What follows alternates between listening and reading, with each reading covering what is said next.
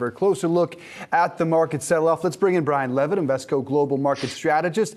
Good to see you, man. Happy Friday, except for the markets. Let me reread what Janet Yellen said. I don't expect a recession. She added, a reflection of the underlying economy is not the stock market. Let's hope it's not. But what does this day indicate? Well, it indicates that the market continues to believe that the Federal Reserve is behind the curve. And so, anytime you get inflation up where it is, it does speed up an economic cycle. And anytime that you see a Fed behind the curve or policy uncertainty persisting, it does create volatility in markets. And in the last days, we've had very hawkish comments.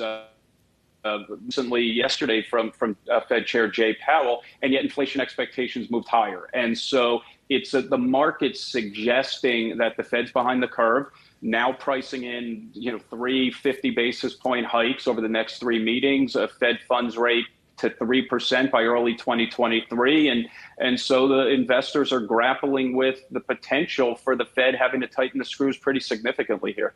Brian, in addition here to the Fed being behind the curve, part of this, too, is what we've already been seeing in this year's tape, which is some of the pandemic darlings and pandemic plays. They're seeing some of that unwinding of the growth or that deceleration of the growth. How much of that is also intertwined within these moves that we're seeing lower?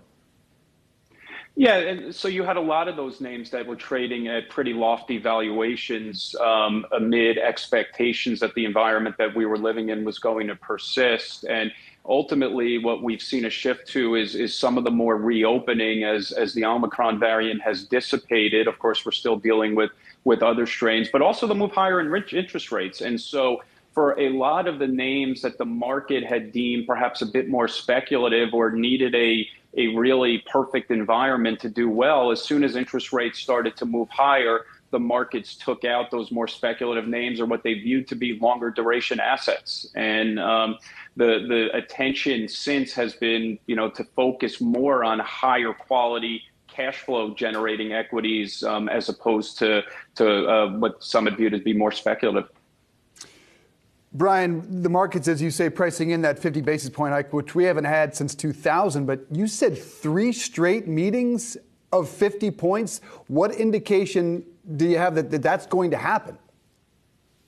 Well, that's what the market's pricing in. So if you look at the Fed Fund futures implied rates, you're looking at 50 basis points at the next 3 meetings. You're looking at 3% Fed funds by early 2023. Now, investors can look at that and look at where the 2-year has gone and say, okay, the bond market has priced a lot of this in. The challenge that we're dealing with is that inflation expectations keep going up. And that suggests, you've got a 10-year break even in the TIPS market at over 3%. And so that's above the Fed's comfort zone. And it suggests that, the Fed has to move. And we're seeing the equity markets adjust for what is now an expectation of more significant tightening. I mean, remember, December of last year, the market was pricing in 2 rate hikes this year. Now we're looking at 3% by early 2023. Valuations were elevated and they're adjusting accordingly.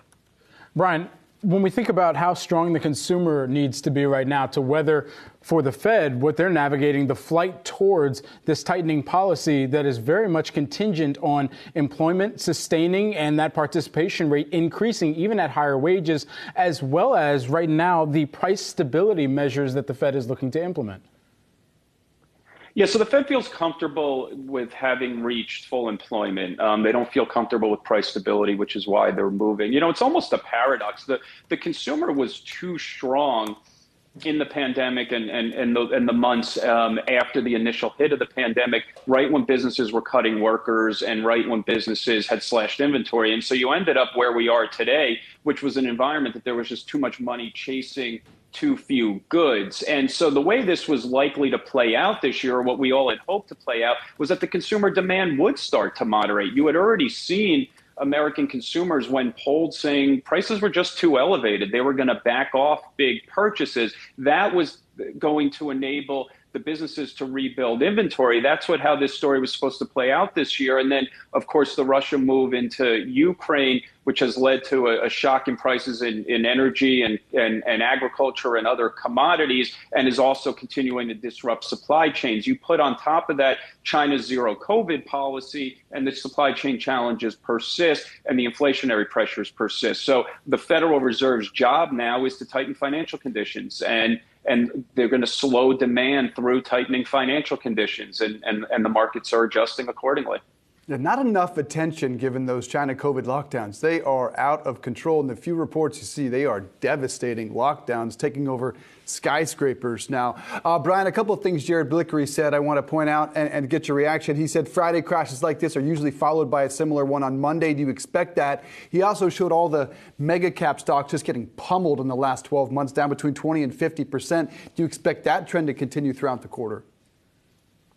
So, in terms of whether Monday's going to follow Friday, I mean, I don't adhere necessarily to, those types of patterns. I think that the market is likely going to be in more volatility so long as policy uncertainty persists. Now, with the mega caps, what we've seen is move higher in rates and an adjustment in valuations. Those where investors are questioning models, whether it's a Netflix or whether it's a Facebook, have been hit harder. I would expect for businesses like Apple or businesses like Amazon or even Microsoft, more of the cloud computing business. I think we've seen pretty significant hits to those parts of the market valuation adjustments with a move in rates. But when you think about slowing economic activity amid tighter policy, investors tend to move back towards favoring those higher quality cash flow generating businesses. Brian Levitt, who is the Invesco Global Market Strategist. We're going to continue to watch all of these themes, not just going into the close, but especially going into the Fed's next meeting as well. We appreciate the time and insights here today.